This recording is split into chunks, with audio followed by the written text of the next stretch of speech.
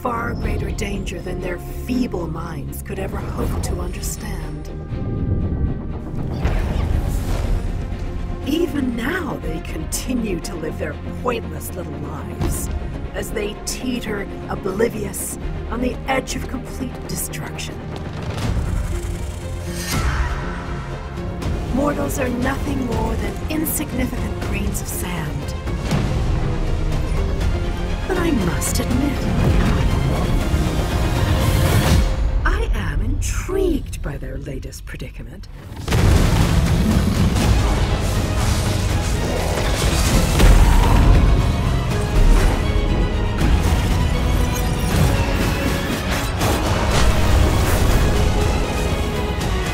It has been a very, very long time since I've encountered a mystery worthy of my time and talent. I will encourage them.